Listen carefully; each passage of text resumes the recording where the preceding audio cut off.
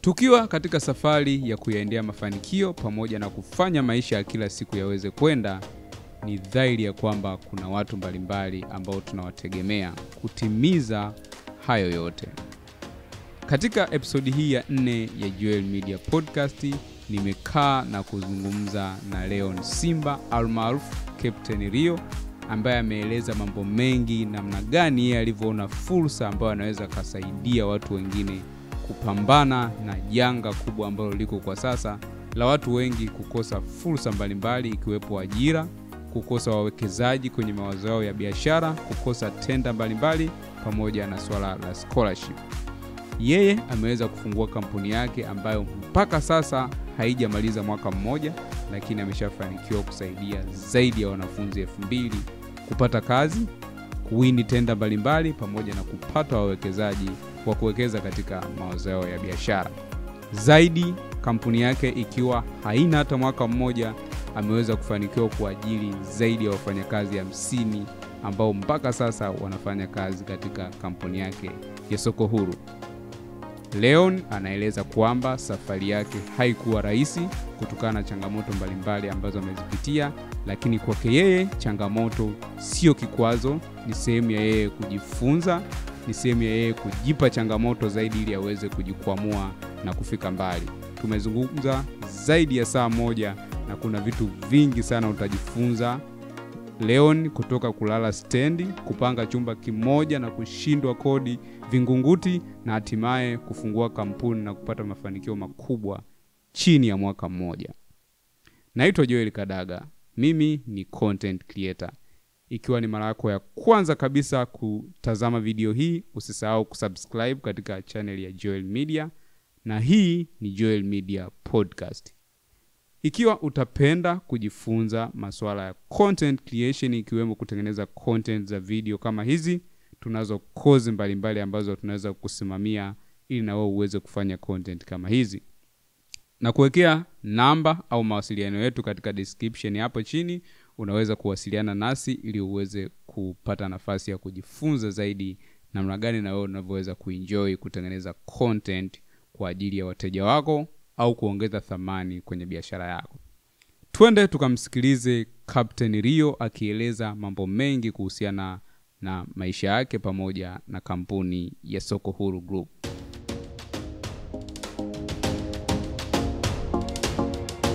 Hii ni episodi ya 4 ya Joel Media Podcast. Na leo niko na mtu tofauti kidogo na wale ambao tumeshaona katika episodes zilizopita. Tutazungumza na mkurugenzi, by the way, ni unaweza kumuona ni mdogo kwa umbo, lakini wanafanya poa sana hasa katika soko la kutafutia watu kazi pamoja na fursa mbalimbali za kibiashara. Tutajifunza mengi toka kwake, na naamini ukikaa hapa mpaka mwisho utaweka comment nzuri ya kuonyesha kwamba umefurahia podcast ya leo. Leon. Yes. Karibu sana. Asante sana. Kwanza nimefurahi kufika hapa. Unajua Joel Media ni platform mpya ya podcast ambayo nimekuwa nikifuatilia kwa muda mrefu. Kwa hiyo I'm so proud kufika hapa. Nimekuja kufanya hii interview nikiwa na moyo mkunjufu kabisa. Okay, sawa. Mpaka mimi na point mtu kwamba tukae tuzungumze, lazima kuna kitu cha kipekee ambacho anafanya. Yes. By the way, wewe ni mmoja ya watu ambao unafanya vitu amazing. Vitu ambavyo vinahitajika, yani unaenda na wakati. Hebu nipe kidogo historia yako hasa kwenye elimu. Ulipata wapi huu ujuzi na uwezo wa kuweza kufanya hichi ambacho unafanya leo? Okay, yes. Cha kwanza kabisa ambacho watu wengi sana wafahamu na natamani wakifahamu ni kwamba mimi si mtu mwenye elimu kubwa. By the way, si mtu ambaye naweza nikasema kwamba leo hii nataka kwenda sehemu sasa kuomba labda ajira, nitaweka vyeti vyangu pale mezani. Sio kweli. So mimi ni mtu ambaye nimekuzwa na mtaa, ni mtu ambaye nikikupa elimu ya biashara au nikikwambia kuhusu ajira na kuambia uhalisia wa maisha. Mimi natoa elimu halisi, sio elimu ya kuandika. In short, sina elimu kubwa, nikiona maana kwamba sijafika chuo kikuu. Kwa hiyo mimi sina degree wala diploma, wala certificate. Yes, lakini huku mtaani ukija hata watu wanaweza kuniita professor kabisa. Kwa sababu nimeshafanya vitu vingi sana na kila siku nazidi kufanya vitu vingi. Na naamini hivi vitu ni elimu tosha. Kiasi kwamba nina vitabu ambavyo nimeshaviandika bado sijavirelease. naamini vile ni elimu kubwa sana. Yes. Naamini watu watakaofanikiwa kuvisoma vitabadilishia mindset kwa ukubwa sana. Na siku zote tunasema kwamba kwa kawaida elimu ya darasani, mfumo wa elimu ya darasani duniani inatengenezwa kwa ajili ya watu kujiajiri. Na watu ambao wanatoka nje ya boxi, inatengenezwa kwa ajili ya watu kuajiriwa. Mara nyingi iko hiyo. Na kwa watu ambao wanatoka nje ya boxi zaidi kwa maana ya kuajiri na kutengeneza biashara, ni watu ambao wanajifunza zaidi kutokana na maisha halisi. Ndio maana unaweza kuona mtu anamaliza chuo lakini akiingia mtaani sio productive kwa sababu hana elimu ya kuweza kufanya vitu ambavyo vinaweza vikawa productive kabisa. Na labda tuanze kwenye kile ambacho nakifanya, Soko Huru. Nyinyi mnafanya nini hasa ikiwa wewe ndo mkurugenzi au mwanzilishi? Soko Huru tunadili na vitu vingi sana, lakini tumebase zaidi kwenye kutafutia watu ajira, watu wenye vyeti na wasiokuwa na vyeti, lakini pia tunahusika na kutafutia watu wawekezaji. Kwa mfano mtu ana wazo la biashara, ana wazo la kufungua project au mradi fulani lakini hajui ataanzia wapi. Changamoto kubwa ya wengi si mawazo. Mawazo watu wengi sana wanayo. Wengi changamoto yao ni mtaji. Kwa hiyo sisi tunahusika na kutafutia watu wawekezaji, lakini pia tunahusika na kutafutia watu masoko. Tunahusika na kutoa somo la biashara. Kwa mfano mtu ana biashara yake na yumba apate mauzo mazuri, anaweza kupata mauzo kupitia sisi. Lakini pia kwa mtu ambaye hajafungua biashara kabisa, anatamani kuanza biashara, sisi tunaweza tukamtengenezea strategy na akaweza kufanikisha biashara yake vizuri kabisa. Hiyo ndio Soko Huru sasa.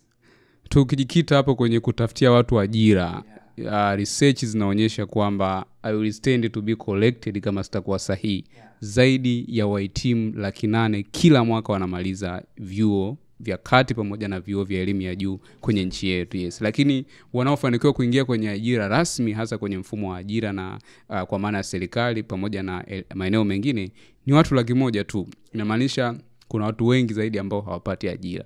Wewe binafsi kwa uzoefu wako unaliona tatizo la ajira ni kubwa kiasi gani kwa nchi yetu? Mimi na experience kubwa sana ya swala la ajira. Swala la ajira ni tatizo ambalo sidhani kama litakuja kuisha leo au kesho. Lakini kampuni ambazo zinatokea kwa ajili ya kusupport hii movement ya kutokomeza jobless ziko nyingi kwa sasa, lakini tunamshukuru Mungu sisi ndio kampuni namba 1 kwa sasa, kampuni ambayo inahusika na kutafutia watu ajira. Kwa hiyo kuna awamu nyingi sana za watu ambao wamehitimu lakini mpaka leo hawajafanikiwa kuingia kwenye ajira. Na si ajira za serikali peke yake. Kuna mtu mwingine anaweza kuambia nimeajiriwa sehemu nyingi lakini sijawahi kuingia serikalini. Kuna watu ambao hata hizi nafasi za private companies na hizi taasisi mbalimbali hawajawahi kupata. Kwa hiyo sisi tunaamini katika hii movement ambayo tumeianzisha itaenda kusaidia watu wengi sana. Unaposema nyinyi ni namba 1, unatumia kipimo gani kuweza kujua kwamba nyinyi labda mko nafasi hiyo namba 1 ikiwa unatambua kabisa kuna wapinzani na watu wengine? Unajua research haidanganyi. Sawa? Mimi nimefanya research kwa wateja wetu wengi sana. Wateja wetu wengi sana ambao wamefanikiwa kupata ajira kupitia sisi, wanasema mlikuwa wapi? Si kwamba kampuni ambazo zinahusika na kutafuta ajira hazikuwepo, zilikuwepo, lakini nadhani tunatofautiana itikadi, tunatofautiana namna ya ufanyaji kazi, tunatofautiana ubunifu. Kwa hiyo sisi tumekuja na ubunifu tofauti kabisa. Nadhani kwa mfano sisi tuna gari la ajira, ambalo hili gari kazi yake tukisikia popote pale kuna ajira tunakimbilia. Kama tukisikia sehemu kuna kiwanda kinajengwa, kuna kiwanda kinahitaji watu, kuna supermarket, kuna sheli, popote pale ambapo tunaamini kuna fursa, sisi bila kupoteza muda tunaenda pale. Kwa maana yake sisi sio kampuni inayosubiri matangazo yatoke kwamba jamani tunataka watu 10 kwa ajili ya kitu fulani. Hapana. Sisi ni watu ambao tunazifuata fursa huko zilipo. Kwa hiyo tumetengeneza wigo wa kuajiri watu wengi zaidi kwa sababu tunazifuata fursa, tuenda kuongea na waajiri kabla hata hawajatangaza vacancy. Sina kwa tayari tumeshazipata zile tenda za kusupply wafanyakazi. Kwa through that tunaweza kukuambia kwamba sisi ni namba 1. Mpaka sasa hivi ninavyoweza kuongea na wewe, kila utapoji jobless 10 na uhakika jobless 7 watakuwa ni fahamu Soko Huru. Sio, umeelewa? Na wakati yao watakuwa wazifahamu platform zingine. By the way, kwanza mimi niwapongeze. Bwana Leo, mnafanya kazi kubwa sana. Asante sana. Ninaona kwenye social media na wewe tuna kipindi kidogo kirefu tumefahamiana na tunazungumza mara nyingi. So kuna vitu vingine nitauliza kwa ajili ya watazamaji waweze kufahamu na wajifunze, kwa sababu najua kuna vijana wengi wako mtaani wanatazama video hii wanatamani kuanza kitu. kama ambacho wewe unafanya, lakini wanasita au pengine wanaona kwamba hawawezi kufanya. Kuna wengine wengi ambao wanahitaji ajira, sehemu ambayo unajua tutajikita muda mrefu zaidi kuizungumzia kwa sababu ndio sehemu ambayo ina changamoto kubwa. Na mambo mengine mengi, wengine wanataka kuwekeza, wengine wanatafuta tenda, wengi wana vitu kama hivyo. So tutajikita kuzungumza hapo. Mnafanyaje kazi hasa kwenye swala la ajira? Nyinyi mna operate vipi mpaka kuhakikisha kwamba mtu anapata ajira? Okay, cha kwanza sisi tupo katika engo 3. Engo ya kwanza ni sisi ambao tunasimama kama daraja. Alafu engo ya pili ni mtu anayetafuta ajira.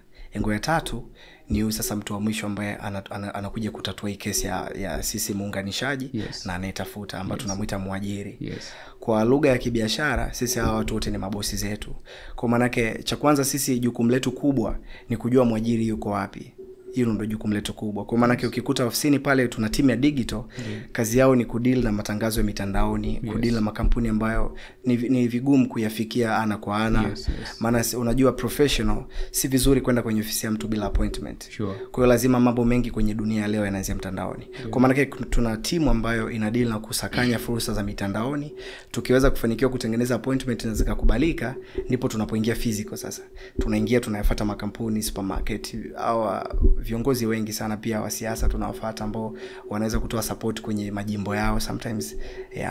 Kama una diwani atakusupport kwenye kata yake.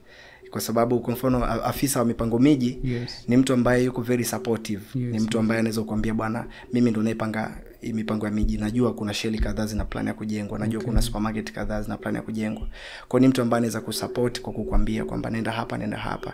So tunawashukuru sana wale, kwa sababu actually hawezi kufanya kitu peke yako kikawa kikubwa. Kwenye hii dunia kama unajiamini wewe peke yako utaweza kufanya mambo makubwa, umepotea sana. Haiwezekani. Umepotea sana. Lazima ujue kwamba lazima uwe supported. Usije ukadanganywa na mtu yeyote akwambia nimefanya vitu peke yangu, nimefikia hapa peke yangu. Hayupo mtu huyo. Kwa nature ilivyo, hata Mungu tunaamini na malaika wanaomsaidia kazi. Iweje wewe binadamu uweze kufanya kazi peke yako? Kwa sisi tumetengeneza mfumo ambao tunategemea watu hawa waweze kutusaidia sisi. Hawa watu wakishatusaidia kwamba bwana Joel, nimekupa fursa 10. Wewe bwana Joel, kuna vijana wako wanakulilia, wanataka ajira. Kwa mimi nikikupa fursa zile, wewe unakuwa tayari mimi nimekusaidia wewe. Wewe kuna watu pia wanaokuangalia. Ukiwapa unakuwa umewasaidia hao. Hao pia ukiwapa ajira kuna watu wanaotegemea. Nategemea brother yangu akipata kazi au dada yangu akipata kazi, hapa nyumbani hatutadaiwa kodi. Ndio familia zetu za Kiafrika tunapoishi. Ndio cycle ya maisha jinsi ilivyo. Kwa maana yake cycle ya dunia iko hivyo. Tumeumbwa kwenye kutegemeana. Interrelationship theory iko real kabisa kwenye kila engo ya maisha. Kwa maana yake tunaamini kila huu tegemeano ndio unaleta mazao. Kwa leo hii mimi huwezi ukaniambia kwamba Soko Huru itakuja kufa leo au kesho, kwa sababu ni kampuni ambayo inaishi kwenye maisha ya watu. Umezungumza vizuri hasa kwenye upande wa kuwatafutia ajira watu, kwa maana mmesema mnaenda kwenye hizo ofisi, mnaenda kwenye sehemu ambazo mnaona kabisa kuna fursa. Na kwa vipi, kwa sababu najua kuna mtu mwingine anatazama hapa, of course anataka kutoa ajira. Najua atawacheki na mwishoni tutasema ni wapi mnapatikana. Lakini kuna mtu anatafuta kazi, sasa wao utaratibu wao umeuwekaje? Anawezaje kuwafikia na taratibu ni zipi ili aweze kupata kazi? Okay, kwa watu wanaotafuta ajira, sisi tuna mfumo wetu unaitwa Fast Portal. Kwenye mfumo cha kwanza lazima mtu ujiunge kama mwanachama. Ukishajiunga kama mwanachama, faida yake kubwa ni kwamba unakuwa tayari kwa attention. Kazi ikitokea muda wote unaingia kwenye ajira. Tofauti na unajua kuna watu wengine wameshawahi kusuggest mara nyingi sana. Wanasema kwa nini mtu asilipie akishapata kazi? Changamoto kubwa sana hiyo. Mfumo tumeshawahi kujaribu au kuwahi kufanya kazi wa mfumo. Kwa mfano mtu anakuambia nilipie nikishapata kazi. Leo ajira imetokea muda huu usiku, mwajiri amenipigia anasema anahitaji kesho mtu mapema sana ingia kazini. Unampigia mtu unamwambia ajira imeshapatikana, lipia 300 uingie kazini. Anakuambia hiyo pesa sina. Kwa maana yake ni mfumo ambao ni mgumu kiasi. Ndio maana tukasema tutengeneze mfumo wa chama. Mfumo wa chama faida yake ni kwamba mtu kishalipia, ikitokea ajira wewe una haja ya kuanza kusumbua tena watu kutumia pesa au na nini ili uingie kwenye ajira. Unaingia moja kwa moja. Na kwa kuhusu guarantee nitazungumzia pia. Na kwa mfumo wa waajiri, sisi waajiri ni watu ambao tunawategemea kwa ukubwa zaidi. Kwa hao tunawafanyaga free kabisa. Kwa mtu akitaka wafanye kazi hata idadi gani, sisi tunamfanyia for free kabisa. Tutamsaidia kufanya usaili, tutamsaidia kuhakikisha tumehakiki watu wazuri kulingana na vigezo wanavyovitaka. Na tutampa hao watu. Guarantee ya kwenye ajira ni kwamba sisi tunategemeana. Kwa maana mtu anapokuwa amejiunga kwenye mfumo wetu asidhani kwamba amemaliza, tunamtegemea yeye pia. Kwa mfano kuna baadhi ya waajiri wanakuja ofisini kabisa. Wanakuja ofisini kwa ajili ya kuchagua watu wao. Sasa unakuta kuna mtu amelipia lakini imetokea kuna usaili yupo Dar es Salaam hataki kufika ofisini. Na ndio maana tuna huduma pia usaili online. Okay. Kwa mfano mtu yuko mkoani, yuko nje ya nchi pia. Yes. Maana sisi tuna recruit mpaka watu ambao wako nje ya nchi. Okay. Kuna Watanzania wengi wanaishi diaspora, wanaishi wapi? Anatamani kurudi Tanzania, West Africa, lakini anasema siwezi kurudi kabla sijajua nitajiattach wapi. Kwa hiyo sisi tunafanya pia usaili online kwa watu ambao wako mbali. So kupitia hiyo guarantee inatengenezwa na sisi wote wawili. Sisi tunapokuwa tunatumia juhudi kubwa kuzikusanya fursa, tunataka wewe pia utumie juhudi kuziapproach hizo fursa na kuzitumikia. Sure. Yes. Iko vizuri na inaonyesha namna gani mmejizatiti kuhakikisha watu wanapata kazi. Yeah. Labda wakati naanza hapa nimezungumza kuhusiana na wasomi, watu wanaomaliza vyuo, lakini wenye haki ya kupata kazi na wanaohitaji kazi sio wasomi pekee. Yeah. Vipi kwa upande wa vigezo, ni nani ambaye nyinyi mnampa kipaumbele kuajiriwa, au ni kigezo gani kinatosha mtu kuja kuomba nafasi ya kuwa mwanachama wa Soko Huru? Sisi kwanza hatubagui. Sisi mtu yeyote ajalisha amesoma au hajasoma, sisi tunaamini mtu yote ambaye ana nguvu, ana afya njema, anaweza kufanya kazi. Actually tunajua kwamba mtu ambaye hawezi kufanya kazi ni either mtu mgonjwa, yes, mtu aliyepooza, au labda mtu ambaye ana ujauzito. Lakini mtu mwenye afya njema anaweza kufanya kazi. Kwa hiyo hawa watu wote ambao wana afya njema wanaweza kufanya kazi, kwa sababu kuna aina za ajira ambazo zinamhitaji mtu mwenye vyeti. Na hata mwajiri akikwambia tu nataka watu fulani, yes, actually hata asipokuambia unajua kabisa kwamba anahitajika hapa, lazima awe na elimu kuanzia kiwango fulani labda mpaka kiwango fulani. Yes. Lakini kuna baadhi ya ajira ambazo ukisikia tu unajua hapo kwamba hapa anahitajika mtu wa kwanza, kigezo cha kwanza ni nguvu. Yes. Kwa kigezo cha kwanza ni nguvu. Yes. Yeah, kwa maana yake hapa ndo unakuta wale watu ambao labda wakufanikiwa kuingia chuo kikuu, akufanikiwa kufika hata sekondari pia. Yes. Kuna watu ambao unajua wakufanikiwa kumaliza hata darasa la 7, yes, yes, lakini pia wanapata ajira kupitia Soko Huru. Okay. Kwa Soko Huru inasaidia ajira watu wote. Sisi hatubagui mtu wa aina yoyote yule. Okay. Yes. Yeah, nadhani iko hivyo. Nimekuelewa. Yeah. Although mwanzo uliweka wazi kwamba nyinyi mnajitemu kabisa ni namba 1, lakini unaonaje upinzani? Kwa sababu pia nilishawahi kukutana na watu wengine wanafanya kama nyinyi, although sitawataja, labda wakipata nafasi tukija kukaa hapa tutazungumza, lakini unauonaje mwamko wa shughuli sawa na ambao unafanya sasa kuwatafutia watu kazi? Yes, na competition ikoje? Sawa, cha kwanza nitume salamu kwa makampuni yote ambao wanafanya kazi kama Soko Huru. Yes. Niwaambie tu kwamba Soko Huru tumechoka kuwa namba 1. Tumechoka kuwa namba 1, tunatamani upinzani. Yes. Kwa sababu kwa sasa ukiangalia katika makampuni yanayotafutia watu ajira, nadhani ukiweka 1 mpaka 10 ni Soko Huru, halafu kuanzia 11 na kuendelea inabidi wagawane sasa. Kwa hiyo nataka hii nitume kwa makampuni yote ambayo yanahusika na kutafutia watu ajira. Tumechoka kukaa namba 1 jamani. Tunahitaji competition, tunahitaji kusaidia watu wengi zaidi. Huenda kuna sehemu sisi ambayo hatuwezi kufika, ama makampuni mengine yanaweza kufika. Kwa hiyo sisi tutajivunia pia kuona kuna jobless amepona kupitia kampuni fulani hata kama sio sisi. Wow. Kwa sababu lengo letu sisi kubwa ni kutokomeza jobless. Yeah, na ndo slogan yetu by the way. That's real na it's amazing. Labda kitu ambacho naweza nikasema, by the way mimi ni content creator. Yes. Natengeneza content ambazo zinaenda kuwasaidia watu either kwa kuwaelimisha, kuwatia moyo, kuwa entertain, lakini natengeneza content pia zingine za kuwafundisha vitu mbalimbali. Hakuna kitu kizuri kama kuinvest kwenye mioyo ya watu. Watu wanavyobarikiwa, watu wanavyopata mahitaji ya kila siku kupitia wewe. Watu unafarijika kiasi gani kuona watu wanakushukuru, kwa sababu wanaona shuhuda za watu wengi kwenye page zenu, kwenye status wakionyesha kwamba wamefanikiwa kupata kazi. Kuna mtu mwingine niliona amecomment kwamba hajapata kazi lakini ana imani na ninyi na anafurahia uwepo wenu. Mnafarijika kiasi gani kukutana na comment? Faraja ni kubwa sana. Imagine mimi kuna sehemu nyingi sana nikienda. Yes. Huwa napata furaha sana ninapokutana na mtu ananiambia wewe ni Leon wa Soko Huru. Yes, wewe ni captain. Yeah.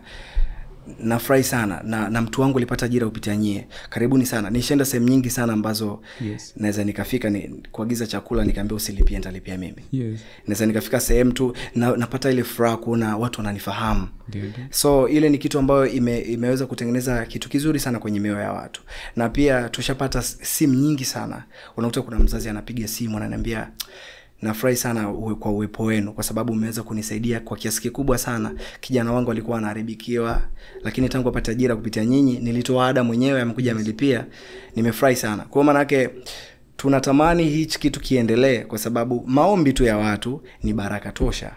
Kwa hiyo watu wanapokuwa wanatuombea mema kila siku, na ndivyo na Mungu pia anazidi kufungua milango, tunazidi kupata fursa nyingi.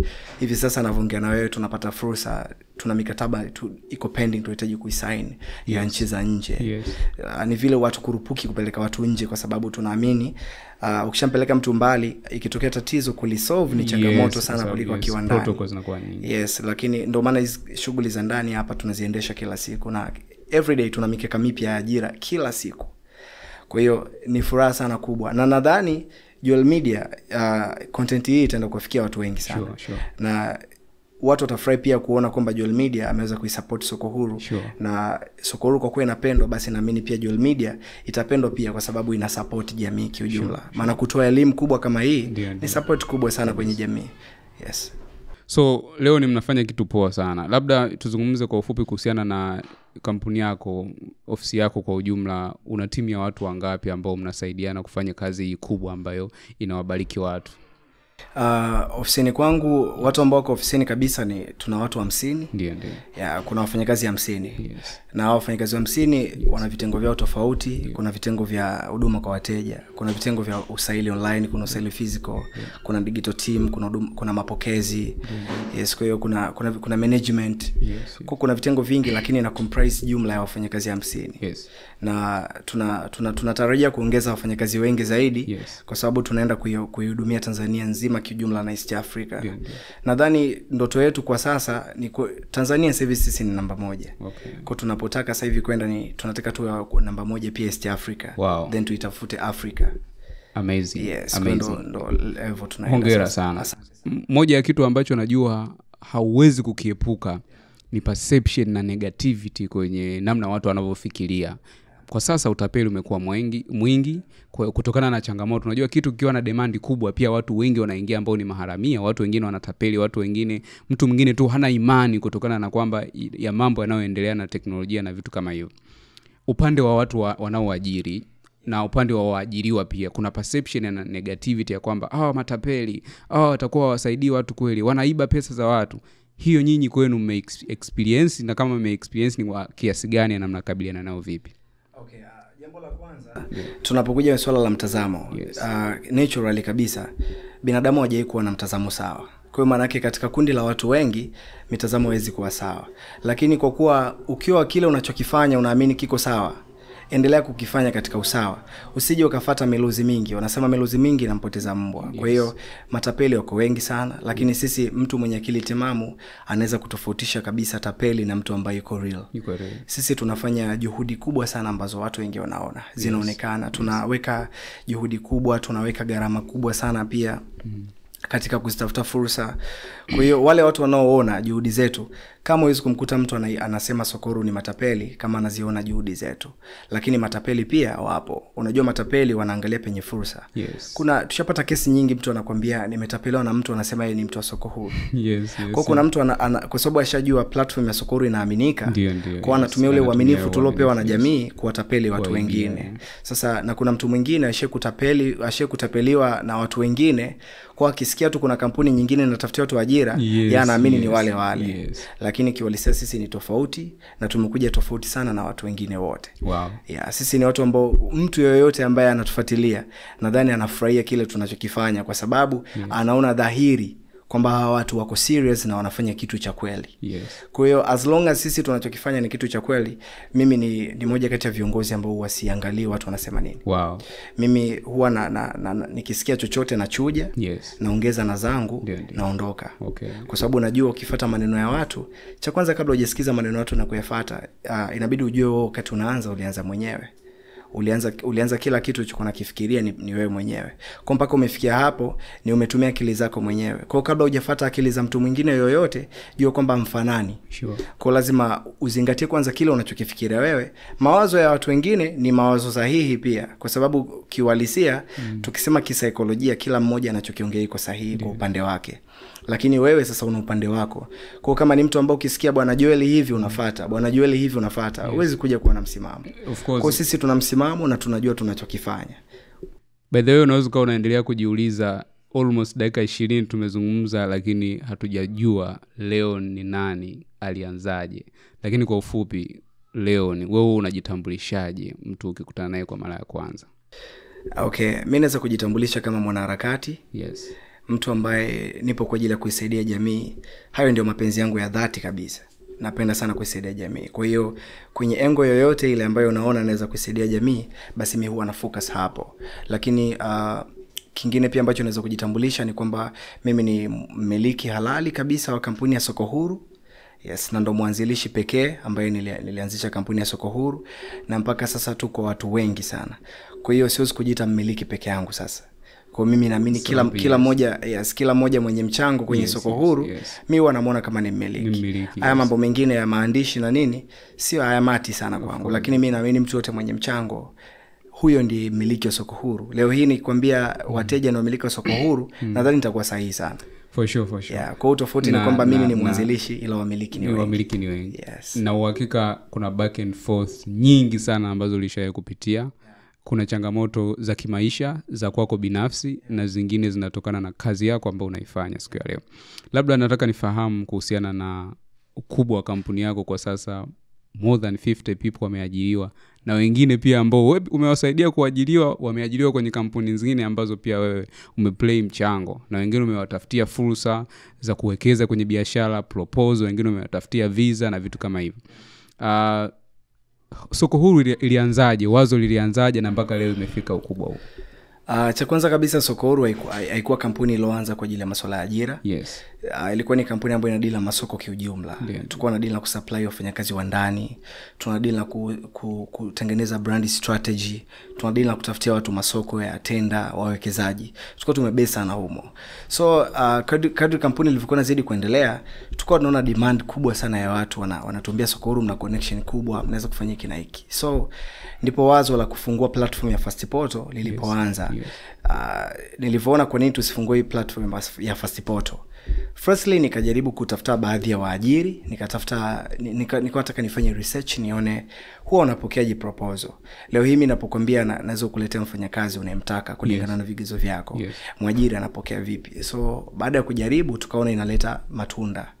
Nilijaribu nadhani ndani ya mwezi mmoja nilifanikiwa kusaidia watu kupata ajira, watu zaidi ya 100. Wow. Yes. Wow. So hapo tayari leo ninazungumza, tayari umeshakuwa mkubwa, tayari umeshaaminika. Unajua kitu kigumu huwa ni kwenye kuanza. Hapana, hapo nilikuwa bado sijaaminika. Yes. Nilikuwa na struggle kutengeneza. Mimi huwa napenda kufanya practical research. Yes.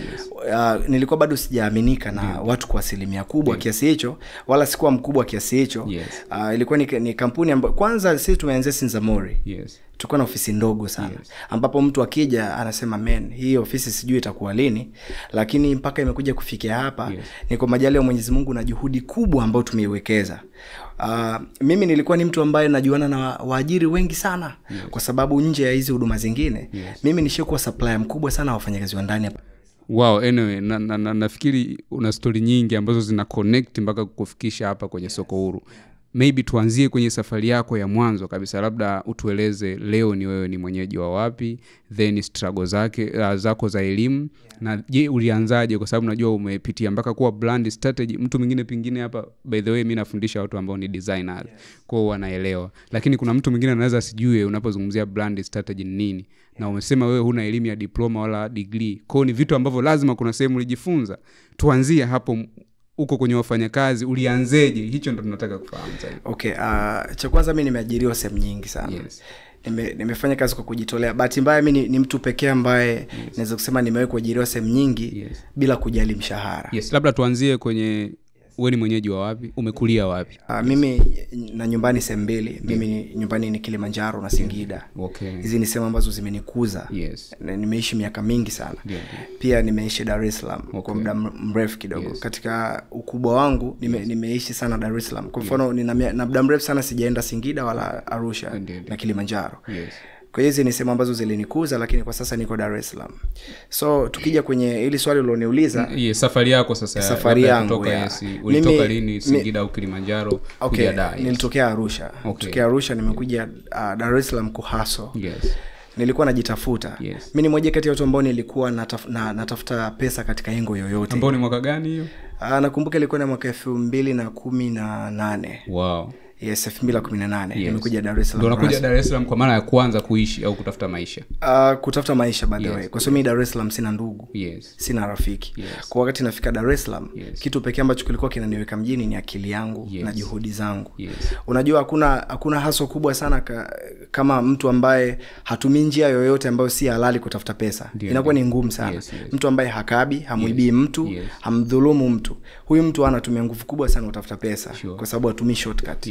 Kwa hiyo nakumbuka wakati nimefika tu Dar es Salaam, nilifikia kipindi hicho Stendi kwa Ubungo. Mimi nilifikia Ubungo pale. Nilipofikia Ubungo nilikuwa nalala pale na walinzi wa pale sheli. Sawa? Ili nipate pesa, kila inapofika asubuhi sana, inapofika saa 9, Ubungo pale panaanza kujaa watu wengi wanakuja kwa ajili ya kusafiri. So mimi nilikuwa ni mmoja kati ya madalali wakubwa sana wa tiketi. Na kipindi hicho nilikuwa na force kuajiriwa na kampuni. Kwa mfano kampuni fulani najua bisa huyu mtu naweza nikaongea naye nikampeleka sehemu akakatiwa tiketi. Wewe bosi ambao upo ofisini unakatisha tiketi, mimi unifahamu. Nikishamleta mteja ndo stories zinaanzia hapo sasa. Kwa mimi nikukatisha kidogo leo. Story yako ni very interesting. Labda utueleze kwa ufupi ni nini kilikusukuma kutoka Arusha 2018 kuja Dar es Salaam? Kwanza kabisa mimi nimelelewa na single mother. Na mamangu ni mpambanaji sana. Na kadri umri unavyozidi kwenda, shout out kwake by the way. Shout out kwake mamangu Josefa. Unaona, ni mpambanaji sana. Ni mama aliyepambania watoto 5 mpaka wamesimama kimaisha. Lakini hana kipato hicho cha kumtishia mtu kusema kwamba huyu mama kipato chake kimewezesha. Ni juhudi yake na upendo wa dhati alopewa. So by the time nafikiria kwamba natamani kumfanya mamangu awe proud kwamba nina watoto. Natamani kuona kuna mtoto wangu ambaye ameweza kunifanya mimi nikinge kifua kwamba na mtoto anafanya vitu vikubwa hivyo. So nilikuwa natamani kutoka Arusha nije Dar es Salaam kutafuta maisha kwa ajili ya kuikomboa familia yangu. Sisi ni familia ya kawaida sana. Naweza kuambia mimi nimeishi kwenye familia ambayo hata Christmas inaweza kupita nisijue kama kulikuwa na Christmas kwa sababu hakuna shamra yoyote. Hakuna mbwembwe zozote. Hakuna vile hakuna nguo mpya. Vile. Unaona tunashiba harufu za majirani tu. Lakini hiyo haijawahi kutukatisha tamaa kwa sababu tunaamini kwa kiasi kikubwa ambacho mama yetu ametupambania. Mimi kwangu ile ni baraka tosha sana. Kwa nilipokuja Dar es Salaam nilikuwa na lengo kubwa hilo. Na mamangu ni mtu ambaye alikuwa ananiamini. Japokuwa familia, unajua mama au mzazi yote anayekupenda anapotaka kukurelease ukapambane wewe kama wewe, kwanza lazima uwe na hofu kwanza. Kwanza ananiuliza unaenda Dar es Salaam, hauna ndugu, hauna rafiki, unafikia wapi? Nikamwambia mimi Dar es Salaam simfuati ndugu wala rafiki. Siendi kupiga story Dar es Salaam, siendi kulala kwa mtu kwa sababu nilikuwa spendi pia maisha ya kwenda kuwa tegemezi kwa mtu. Nilikuwa na hiyo imani kwamba napokuwa tegemezi kwa mtu nitabweteka. Cha kwanza, unajua unapofika Dar es Salaam ukao umefikia somewhere una uhakika wa kula na kulala. Nguvu kubwa ya kutafuta cha kwako inakuwa haipo. Kwa sababu unachokilalia kitanda sio cha kwako, lakini kwa kuwa unakilalia bure, kuna mindset ya kipumbavu itakwambia hichi ni cha kwangu. So nilikuja Dar es Salaam kuhakikisha kwamba nitapambana kadri ninavyoweza bila kutoa uhai wa mtu, bila kumdhulumu mtu, bila kuiba, bila kufanya chochote kibaya. Lakini nihakikishe naiweka familia yangu at the top. So nilipofika Dar es Salaam sikuwa na ndugu wala rafiki. Nilifikia Ubungo. Nilifikia Ubungo pale nilifika usiku sana kwa sababu kwanza gari yenyewe nilopanda ni gari ya bei za chini zile. Unapanda nilikuwa kipindi hicho nauli kwa 25,000. Mimi nilikuwa na 31. So ni baada ya kulipia nauli nibaki na shilingi 6,000 tu mfukoni. Kutokana na mawazo mengi nilokuwa nayo, hata nafika Dar es Salaam sikuwa hata nimekula. Sikuwa hata nimekunywa hata maji. Nilikuwa najisikia niko sawa tu, lakini kibiolojia haikuwa sawa. Kwa mimi hata tukifika sehemu jamani muda kuchimba dawa, mimi nimekaa tu nafikiria nikifika Dar es Salaam itakuwaje, nitaanzia wapi, nitakuwa supported na nani. Na hiyo ni mara ngapi kuja Dar? Mimi Dar es Salaam ilikuwa ni mara ya pili kwa sababu huko nyuma nimewahi kuja nimekaa kama siku 8 tu. Okay. Na nilikuwa nimekaa kwa watu na nilipofikia ni nje ya mji pia. Wow. Kwa hiyo nilikuja pia nikiwa mdogo sana. Kwa hiyo ilikuwa ni muda ambao siwezi kujifunza chochote Dar es Salaam. Yes, ili kuchukua muda gani wewe kufika Dar, kukaa Ubungo na kuanza kufanya kazi ya udalali pale Ubungo, ili kuchukua muda gani mpaka kuenda kwenye hatua nyingine ya maisha? Kwanza nipende kumshukuru Mungu pia kwa sababu hatua zangu za kimaisha zimekuwa zikienda kwa speed. Yes. Na hii imetokana na mimi kuwa ni mtu kujichanganya na watu. Yes. Mimi ni mtu ambaye nikisikia sehemu kuna fursa, yes, lazima utanikuta tu. Yes. Yaani automatically. Kwa ni mtu ambaye nimekuwa nikiona fursa kwenye kila kitu. Unaenda. Mimi hata kwa mfano nikikaa kwa mtu akinisimanga, yes, mimi siichukulii negative kwamba kwa nini ananisimanga. Yes. Kile ni cha kwake, pale ni kwake. Mimi nichukulia kama fursa kwamba huyu ananisimanga niondoke kwake, yes, ili huyu ananimotivate mimi nikatafute cha kwangu mwenyewe. Kwa hiyo mimi nilikuwa kila kitu nakibadilisha kwenda positive. Yes. Kwa hiyo sasa nilikuwa nashukuru kwamba hatua zangu zilikuwa zinaenda kwa speed sana. Mimi na discipline kubwa sana ya pesa. Mimi ukinipa 100,000, jua hiyo 100,000 iko mikono salama sana. Yaani naweza nikawa na hamu ya kununua nguo, nataka kula vyakula vizuri na nini, na nisifanye hata kimoja. Wow. Endapo tu akili yangu imeniaminisha kwamba hivi si vya lazima. Yes. Nitakula chakula cha 1500 ni sawa na nilienda kula pizza 30. Yes. Ni kwa sababu kiwango changu cha pesa nilichokuwa nacho sasa, yes, ni kila pizza nitaporomosha uchumi wote, nitaangusha nchi. Yes. Lakini ni kila chakula cha 1500 wala na kwa sijaporomosha uchumi wangu. What a mindset. Yes. Kwa hiyo nidhamu ya pesa ni kitu kikubwa ambacho kilinifanya mimi nipige hatua kwa speed sana. Yes. Nilikuwa na uwezo, kuna hii kitu kinaitwa money multiplication skills. Yes. Vijana wengi hawana. Yes.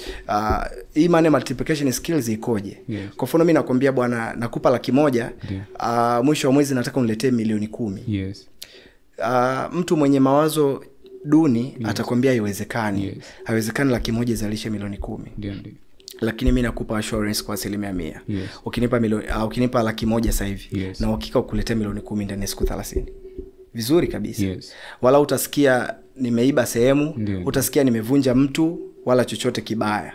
So nilijaribu kufanya biashara kwa muda wa speed kubwa. Kwa mfano mimi naweza kukuambia by the time nimefika nilikuwa sina smartphone. Yes. Nilivyokuwa nafanya udalali Ubungo. Yes. Napopata wateja napata 5,000, 7,000, 10,000. Zile pesa mimi kwangu nilikuwa nazitunza. Ukiniona unaweza kudhani sina hata 100, lakini mfukoni na milioni 1. Na discipline, najua naenda wapi, yes, nataka nini, napotaka kufika panahitaji mtaji wa kiasi gani. Yes. Kwa hiyo utaniona nimetulia tu, ila napoenda napajua mimi. So nilienda kwa speed. Sikuweza kupata hela nzuri sana kwa kile kipindi, yes, cha kusema naweza kufungua kampuni, yes, au naweza kufanya kitu gani. Yes. By the way, by the time nilikuwa na hustle, lakini sikuwa na wazo la kuwa na kampuni. Yes. Yeah. Sasa ujinga nilokuwa nao muda huo, nilikuwa sina wazo la kuajiriwa na pia sina wazo la kufungua kampuni. Ndio. Kwa hiyo nilikuwa napambana, yes, kutengeneza maisha yangu tu yakae sawa. By the way nilikuwa bado pia sijawa mkomavu sana kiakili. Sure. Yeah. Kwa nilikuwa naamini pesa nikipata leo 100,000, kesho nikipata 50,000 ni sawa. Yes, itatosha. Lakini kumbe kuna kitu kinaitwa stagnation ambacho watu wengi hawakifahamu. Ambacho stagnation ukiipambania ikatoka, yes, inaleta kitu kinaitwa maintenance. Wow. Na hii maintenance sasa, ukiweza kuikarabati vizuri, inaleta kitu kinaitwa consistency. Consistency ni ile hali ya kwamba mimi kwenye kampuni yangu au kwenye biashara yangu naweza kukuambia kabisa kwamba kuna kiwango cha pesa hata biashara iwe mbaya kiasi gani, yes, siwezi kukikosa. Hiyo sasa ndo consistency. Yes. Kwamba ikitokea labda mimi naweza kukuambia labda siwezi kupata chini ya 100,000. Yes. Ikitokea nimepata 300,000 au 500,000 ni sawa. Lakini chini ya 100,000 haiwezekani. Hata mvua inyeshe kubwa, jua liwake sana, wow, chochote kile, kwa sababu ya research niloifanya. Yes. Yes. By the way una elimu pana sana. I wish kuna siku tutakuja tupate nafasi sana. Natamani uje unialike, tuje tukae tuzungumze zaidi ofisini kwako. Watazamaji pia waweze kuona na kujifunza zaidi. So fast forward, tueleze kwa ufupi kuhusiana na safari yako, ilichukua muda gani pale Ubungo na next step ilikuwa ni nini baada ya kutoka pale Ubungo ukiwa umeshatengeneza baadhi ya visenti? Mimi baada ya kutoka Ubungo nilienda kupanga kwa mara ya kwanza. Nilienda kukaa Vingunguti. Yes. Yes, ni katika research yangu nilifanya niligundua kwamba Vingunguti ni sehemu ambayo unaweza kupata chumba kwa bei rahisi. Yes. Kwa ni sehemu ambayo nitaanza maisha bila pressure kubwa. Yes, ndio mahesabu nilokuwa napiga by the way. Kwa mimi nilikuwa naishi kwa mathematics. Wakati huo bado unarudi Ubungo kufanya kazi za kawaida? Hapana, Ubungo nilishaondoka kabisa. Ulitumia muda gani kutoka Ubungo kwenda kupanga? Ubungo mimi nimefanya kazi kama miezi 3 kasoro nadhani. Mimi by the way ni mtu ambaye kutokana na nidhamu ya pesa ilikuwa inanifanya niweze kuondoka kwenye stage moja kwenda nyingine kwa haraka. Kwa sababu kile kiwango cha pesa ninachokipata naweza kinatosha kabisa kwenda kufanya kitu kingine. Mimi ni tofauti na wale vijana ambao ukimpa laki sasa hivi baadaye unamkuta na 15,000. Na ukimuuliza pesa nyingine umepeleka wapi, hajawekeza, hajafanya chochote cha maana. Lakini mimi kwa ni mtu ambaye ukinipa 100,000, ukinikuta na 10,000, basi hiyo 90 nimeenda kufanya jambo kubwa sana. So maisha ya Vingunguti yalikuwaje kiujumla na nini kilifuata baada ya kukaa Vingunguti kwa muda mrefu? Okay, actually sio kwamba mtu anaenda kukaa Vingunguti kwa sababu unapenda. Unajua hakuna binadamu anayependa maisha magumu, hakuna binadamu anayependa heka. Lakini kuna wakati inabidi upitie hizo heka ili kufikia ile maisha ya ndoto zako sasa. Kwa mimi katika kutafuta maisha yangu kabla sijajipata, japokuwa hata bado sijajipata kwa asilimia ninazozitaka, ila kwa mtu mwingine anaweza kadhani nimejipata. Okay, nisimkufuru Mungu, nimejipata. Safi. So nilienda kukaa Vingunguti kwa sababu ya kiasi changu cha pesa nilichokuwa nacho na pia hofu yangu ya kesho. Kwamba labda na milioni 1 mfukoni. Kwa akili yangu mimi milioni 1 ni pesa ndogo sana. Ni pesa kubwa ukihitaja kwa digit, utasema milioni 1, milioni. Lakini ukishaanza kuigawanyia majukumu, ndio utajua kwamba kumbe huna hata pesa mfukoni. Hiyo pesa ukienda ukilipia kodi, by the time sina godoro, sina kitanda, sina chochote. Hiyo pesa inatosha katika mfumo gani? Haiwezi kutosha kabisa. Kwa maana unajikuta unakaa kwenye godoro ambalo tunaitaga ulimi. Unakaa kwanza ni vigumu sana, unaanza maisha Vingunguti chumba cha 20,000 eti ukanunua kitanda. Kitanda cha nini? Tununua makapeti ya shilingi 5,000 7,000, makapeti ukishaweka ile sanduku kitanda. Unaweka godoro lako, maisha yanaendelea. Kwa mimi nilienda kukaa Vingunguti, kwanza nilikuwa nataka nikaanze biashara. Nilikuwa naamini katika hichi pesa kidogo nilichokipata naweza nikaanza biashara. Biashara yangu ya kwanza kabisa kuanza kuhangaika nayo ilikuwa ni biashara kuchoma nyama. Ambayo ni biashara ambayo ilinipiga knockout vibaya sana. Yaani ni biashara ambayo ilifeli vibaya sana. Kwa hiyo unapomwona mtu amefanikiwa, amefika level fulani ya maisha na biashara iko stable, usidhani alianza tu akawa mshindi. Kuna back and forth. Kuna failures nyingi sana ambazo watu wengi hawafahamu. Mimi nilianza nayo biashara, ilikufa kifo kibaya sana. Na ilikufa na mtaji wangu wote kwa sababu nilikuwa na 180,000 baada ya kununua vitu vyote vya ndani na kulipia kodi. Ambao kodi yenyewe tena niliomba nilipia miezi 3. Kwa hiyo imagine sina muda mkubwa wa kurelax, inabidi ni akili ichangamke kwa sababu una miezi kadhaa tu hapo mbele. Kodi inaisha, mahitaji yananihitaji. Mama yangu bado hajawa proud na mimi, hiyo pia inaniendesha kwa sababu nilifuata kuja kupambana. Sasa muda unazidi kwenda, matunda hayaonekani. So ile biashara ilikufa by the way. Kila siku ukienda unapata short.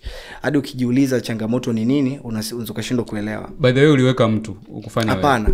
Mimi sikuwahi kuweka mtu. Mimi nilikuwa ni mtu ambaye naamini katika usimamizi. Nini kilifelisha biashara? Kilichofelisha cha kwanza sikuwa na experience hiyo biashara. Alafu nilienda kuanza na watu ambao tayari wapo muda mrefu kwenye biashara. Na nadhani nilikuwa nafanya kwa sababu ya mkumbo. Ukipita sehemu unaona watu wanauza nyama, wamejipanga wengi, wateja wengi. Wewe unaamini na wewe ukienda kuweka utauza tu kwa sababu wale pia wanauza. Kwa hiyo pia ilikuwa imeniangusha kwa nafasi kubwa sana. Kwa nikaja kujifunza kwamba biashara sio kile unachokitazama watu wakiwa wanakifanya. Biashara ni wewe. Watu wengi sana wanunui, let's say unauza nyama. Watu wengi wanunui nyama. Watu wengi wanakununua wewe. Kwa kabla hujaanza kuuza hiyo nyama, jiulize wewe unanunulika, unauzika. Kwa maana yake kuna kuzungumza na wateja, kuna namna kuandaa mazingira yako. Kuna vitu vingi sana ambavyo vina comprise kutengeneza manunuzi. Kwa hiyo paka unakuja kupata mauzo makubwa, maana yake wewe ndio chanzo kikuu cha kila kitu. Na ndio maana kuna baadhi ya sehemu, kwa mfano mimi naweza kupa mfano mdogo. Leo hii kuna dada moja anaitwa Nifa Outfits. Nifa ni image tosha ya duka lake. Kiasi kwamba hakuna mtu ambaye anaweza kuambia anaenda duka la vunja bei. Yeye atakwambia anaenda duka la Nifa. Nifa ni yeye. Leo hii Nifa sipokuepo, unadhani itakuwaje? Biashara haiwezi kwenda. Haiwezi kwenda. Watu wengi wananunua image. Kwa maana yake Nifa ametengeneza image. Na ndio maana kuna baadhi ya makampuni mengi tu ambayo yamefanikiwa kutengeneza brand zao bila matajiri wao kujulikana. Leo hii hata nikikwambia nitafutie picha ya Bakresa unaweza usinionyeshe, lakini unatumia bidhaa za Bakresa kila siku. Yes, utamkuta kwenye ngano, utamkuta kwenye ice cream, utamkuta kwenye vitu vingi sana. Mpaka sasa hivi ana team nadhani, si ndio? Yes. Azam FC, Azam TV and kila kona yupo. But kiwalisia uje kumuona. Yes. So biashara ina angles tofauti ambazo hizi ndo zinazoshikilia hiyo biashara yako. So nilijifunza hicho kitu na nimeshafeli biashara nyingi sana. Yes. Nadhani tungekuwa tuna muda mwingi sana kudiscuss. Yes, ningekuelezea biashara nyingi sana zilizofeli. Mimi nishauza mitumba. Yes. Nishaisafirisha mbuzi kutoka Dodoma kuleta Dar kuuza. Yes. Nishasafirisha korosho kutoka Mtwara. Yes. Hizo biashara zote zilifeli. Yeah. Lakini haimaanishi kwamba hizi biashara ni mbaya. Yes, kuna watu wanafanikiwa. Kuna watu wanafanya na wanafanikiwa. Yes. Kwa mimi kipindi zinafeli, kuna vitu huenda nilikuwa sifahamu. Kwa hiyo nikawa nafanya makosa kwenye hizo biashara. Zo zikapelekea mimi kufeli kabisa. Nilifeli kabisa. Na hizo biashara zote unazungumza baada ya kuja Dar. Yes. Ukiwa Dar. Yeah, ni baada ya kuja Dar es Salaam. Okay, let's fast forward sasa. Yes. Umeshafanya biashara ya nyama na hizo zingine zote umeona zimekugaragaza vibaya. Yeah. Nini kilifuata na ulianza kuona mwanga wa kwamba unafika ambapo umefika leo lini na ilikuwa? Okay, kuna kipindi ilifika. Yes. Nilipatwa na changamoto kubwa sana kimaisha. Yes, ambayo nisingependa kuishia hapa. Ni changamoto ya kifamilia. Sure. Ambayo ilikuwa inanihitaji kwa nafasi kubwa. Okay. So niliishiwa pesa kabisa kwa sababu ya kutatua hiyo changamoto. Okay. Nilitumia kiasi cha pesa chote kiasi kwamba hata nilipokuwa naishi sasa ilibidi nitafutie mtu anirudishie kodi. Yes. Niuze na vitu vya ndani na bado pia sikumaliza hiyo shida. Yeah. Niliuza kila kitu nikabaki na pea 2 tu za nguo. Hapo nashukuru Mungu nikawa nimesolve hiyo changamoto angalau kwa 80%. Baada ya hapo nikaenda Sinza. Mimi nilikuwa na marafiki wengi sana Sinza, Tabata, kwa sababu nilikuwa napenda connection. Mimi kwa ni mtu ambaye nikisikia sehemu kuna tukio lazima niende. Yes. Naenda kutengeneza connection na watu, kuzungumza na watu wapya, nijifunze maarifa mapya ambayo pia siyajui. Yes. Kwa nishakutana na watu wengi sana. Kwa by the time nilikuwa sitamani kabisa kuwa tegemezi kwa mtu. Labda nikamwombe mtu nikae kwake alafu simfanyii kazi yoyote. Niwe nategemea kula yake. Sikuwa nataka maisha hivyo. Kwa hiyo nilikuwa niko tayari nikafanya kazi sehemu nilipwe malazi. Okay. Yes, kwa hiyo nilikuwa niko tayari kwa 100% na moyo wangu wote. Yes. Nikafanya kazi kwa mtu. Yes. Asinilipe pesa yoyote. Yes. Anistiri. Ule tu na uweze kupata kula. Basi, huo ni mshahara tosha sana kwangu kwa muda ambao nilikuwa nahangaika. Kwa hiyo nilipata hiyo sehemu nikafanya kazi. Nilikuwa nafanya kazi kama mtu wa masoko. Yes. Na niliperform vizuri sana. Mimi kwenye masoko niko vizuri sana kwa sababu ni kitu ambacho struggle nacho kujifunza. Mwalimu wangu mimi alikuwa mtaani. Okay. Mimi mwalimu sijamkuta darasani. Yes. Anakufundisha huko una chati, anakufundisha huko mnapiga story. Mimi mwalimu nilokuwa ananifundisha, anakufundisha huko anakupiga vibao. Vibao halisi. Unaungua na jua kali. Unazunguka sehemu umewekeza kiela chako kidogo. Unajua huko mtaani watu wengi hawajui. Yes. Ukiona 150,000 yes. Kwa maisha yetu ya utafutaji ni pesa ndefu sana. Yes. Kuna mtu ambaye tayari ameshafanikiwa kimwambia 1,500,000 unaona sasa hiyo ni pesa gani? Yes. Lakini sisi huko wengine yes. Ndio una struggle unasema nakusanya pesa. Yes. Nipate 150,000. Yes. Imagine target naoikusanya. Yes. Nakusanya nipate 150,000 nianzishe biashara. You see that? Yes. Lakini kuna mtu mwingine 150,000 ni pesa ya nauli. Yes. Baba anakuambia hii ni nauli ya mimi kutoka hapa kwenda sehemu fulani.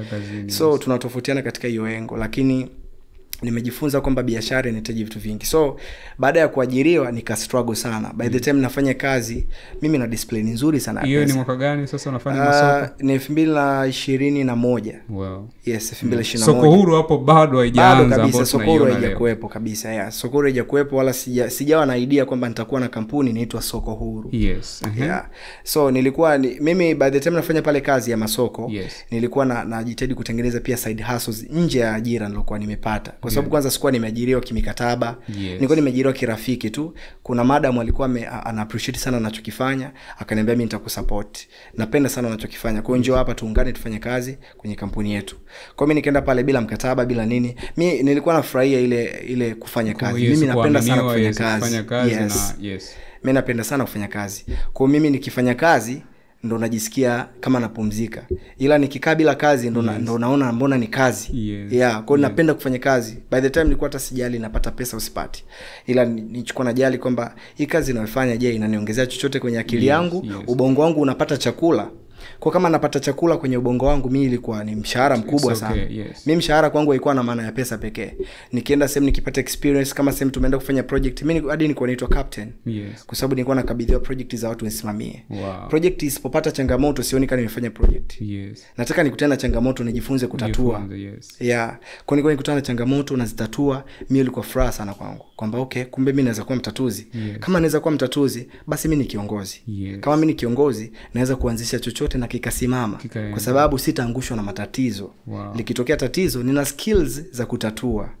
Yes, kwa hiyo nikafanya pale kazi kwa muda mrefu kidogo, kama miezi 8. Yes. Bila kulipwa. Yes. Ya nikawa na pesa zangu ndogo ndogo nazipata, kwa sababu by the time nafanya hapo kazi, lakini pia nilikuwa nafanya kazi zangu nje nyingine, side hustle ambazo haziingiliani na muda wangu wa ofisi. Yes. Yes, kwa hiyo nilikuwa na hivyo, nilikuwa dalali wa nyumba. Okay. Dalali wa vitu used. Yes. Mtu anapata tabu ya kwenda Kariakoo kufanya shopping. Yes. Mimi ananipa list, enda namfanyia shopping. Yes. Kwa nilikuwa nagusa angles nyingi ambazo naamini hizi ni njia halali zitaniingizia pesa. Yes. Kwa nilikuwa na kile kidogo nilichokuwa nakipata, mimi nilikuwa napata pesa ambayo naweza nikatoka na Bolt, nikaenda Kariakoo nikafanya shopping nikarudi. Yes. Lakini siende na Bolt. Mteja wangu ana haraka, kwa nini ni haribu pesa? Yes. Daladala. Yes. Napanda daladala vizuri kabisa. Yes. Naenda nafanya shopping yangu narudi. Hivyo kwa na save pesa nyingi sana, kwa sababu sina kimuhemuhe cha kutumia pesa ovyo. Yeah. KFC napafahamu. Yes. Sweet Mary Brown napajua. Yes. Sehemu nyingi nazijua, lakini kwa uwezo wangu KFC mtanisamee kwa muda huu. Yes. Tutakutana baadaye tukishakuwa kwenye level moja. Yes. Muda ambao nikitumia 50 kula lunch. Yes. Sitapata stress. Yes. Lakini nilikuwa kwenye level ya maisha ambayo siwezi kabisa kutumia 50 kula. Yes. Yaani 50 labda nina sherehe sasa. Yaani ukiona nimetumia 50 hiyo, yes. Ujue nimewaalika ndugu jamaa na marafiki kwamba leo naenda kuwakomoa. Yes. 50 hiyo. Yes. Tutaenda utafuta mchele wa bei rahisi tupike kilo nyingi mle hapo. Lakini kiuhalisia ni kwamba 50 ilikuwa ni pesa nyingi by the time. Yes. So kile kiasi kidogo cha pesa nilichokuwa nakipata kilinisaidia mimi kwenda kufungua kampuni. Yes. Nilifungua kampuni nikiwa sina chochote. Baada ya 2022. Hapana, ilikuwa ni 2022 mwishoni kabisa. Okay. Mwishoni kabisa. Yes. Ya nilipata sehemu ya ofisi Kijitonyama. Yes. Naweza kusema ni Sinzamori, ni karibu na kwa Eric Shigongo pale. Okay. Global TV. Yes. So nikaenda kufungua ofisi pale. Kwa kiasi cha pesa nilichokuwa nacho, kwanza nilibahatika, nilipata sehemu ya ofisi ambayo iko furnished. Okay. Unakuta furniture na kila kitu. Okay. Na wifi. Yes. Na nini. Kwa ukifika pale, wewe na kompyuta yako unaanza kazi. Yes. By the time sijasajili kampuni wala jina la biashara. Yes. Kwa sababu sikuwa na pesa ya kutosha. Nililipia tu kodi, nikaanza kazi, nikanunua kompyuta yangu pale, nikaanza kuoperate.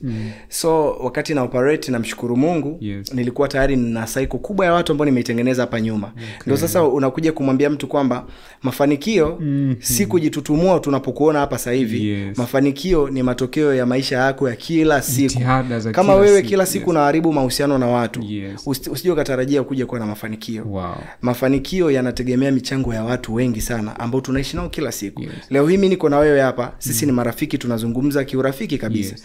Nikitoka hapa nikakukwaza, yes. Ukasema huyu si mtu sahihi, yes. Nitakuwa nimekuharibu tayari. Kabisa. Kwa sitakuwa na akiba kuja kukutumia baadaye. Yes, lakini ukiwa unaishi na watu vizuri, unatengeneza akiba nyingi sana.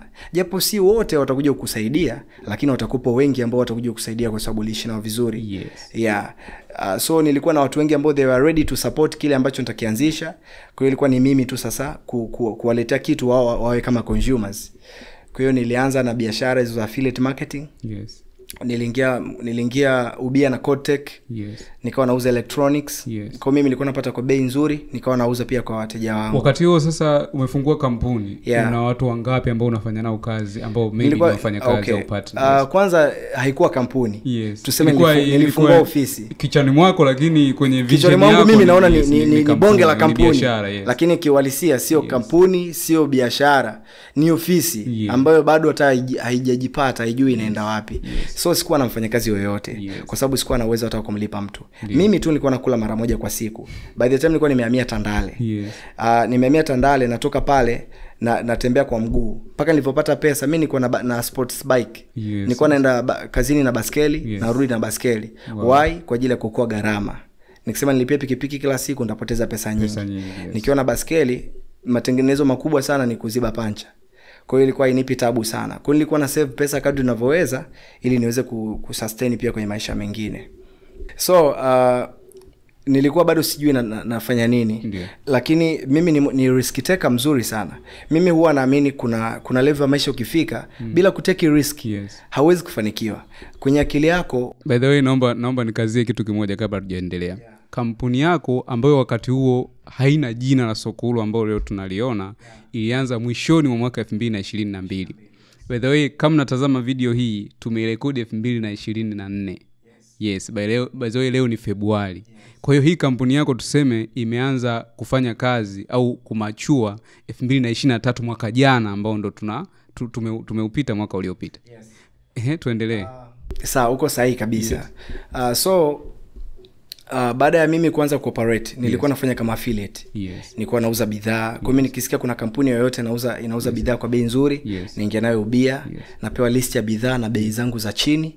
Mimi nitaenda kuuza. Labda unaweza kuelezea kwa ufupi, mtu ambaye anatutazama anaweza asiwe anafahamu affiliate. Okay, affiliate marketing naweza kusema ni uuzaji wa huduma au bidhaa kupitia mitaji ya watu wengine. Hiyo ni maana halisi ya affiliate marketing. Sasa kwa lugha rahisi kabisa.